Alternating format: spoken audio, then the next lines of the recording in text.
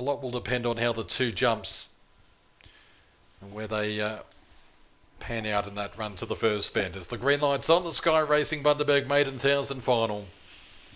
Ready? Racing Latrell Barcool began okay. Speed Campbell Sensei the inside and Latrell Barcool, they go together. A couple on Burham Josie railing through around the outside is Stomp.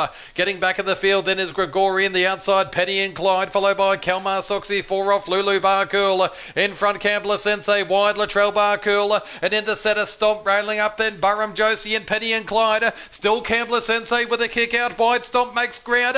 Campbell Sensei kicks. Campbell Sensei I think. Although getting very close on the line, Latrell Barcool Stomp in third. Then came Penny and Clyde with Kalmar Soxy, Burham Josie, Lulu Barcool, and it was one of the last in. I think the one's held on here, and it has. Campbell Sensei. Gee, Latrell Barcool got very close late, but Campbell Sensei just holds on. 1, 2, 6 and 4 will be numbers. 1, 2, 6, 4. The one Campbell Sensei just kept kicking along the inside. It held the lead. Latrell Barcool was there early on. Got wide on the bend, which has proven costly.